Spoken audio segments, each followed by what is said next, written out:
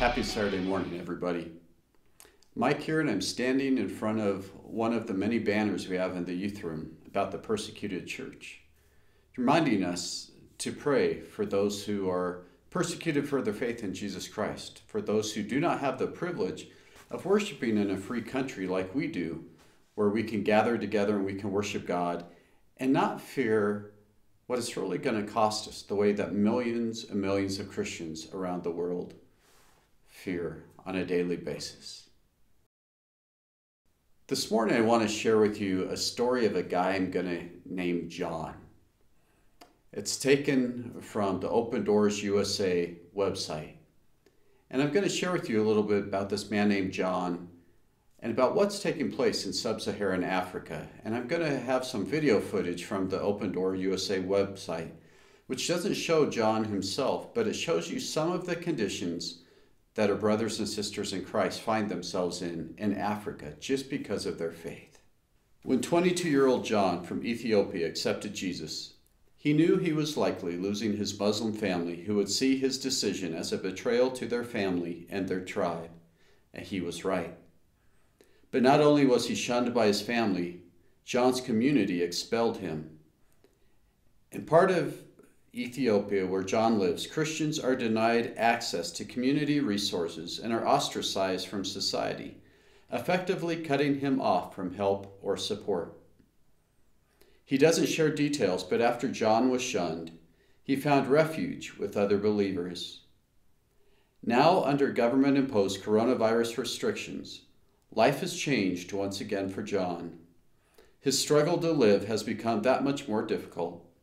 Because his own family has turned their backs on him and the Christians he knows are now living hand to mouth due to not being able to work, John is struggling to find enough food to eat.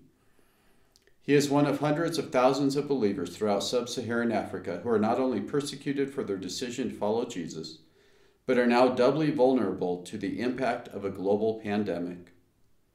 While the coronavirus pandemic has hit Asia, Europe, and North America with full force, sub-Saharan Africa, home to 1.1 billion people, is only at the beginning of the crisis. 4 of the 5 most virus-vulnerable countries, the Democratic Republic of the Congo, Nigeria, Sudan, and Cameroon, also count among the places in sub-Saharan Africa where life is hardest for Christians.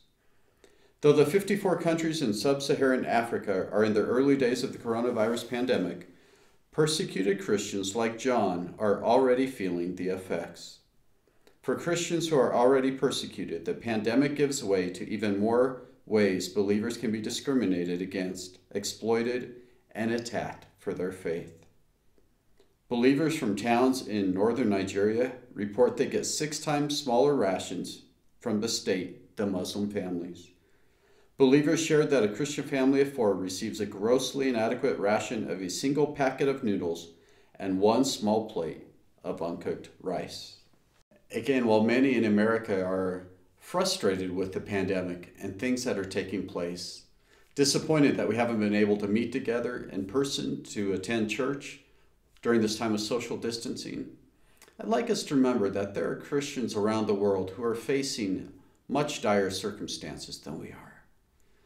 So again today, I am asking you to pray. I'm calling on you to pray for the persecuted church around the world, many of whom suffer regularly, and now because of this pandemic, suffer even more than they have before. So please spend some time praying today for John, for the Christians in sub-Saharan Africa and around the world who suffer because they will not deny Jesus as their Lord and Savior.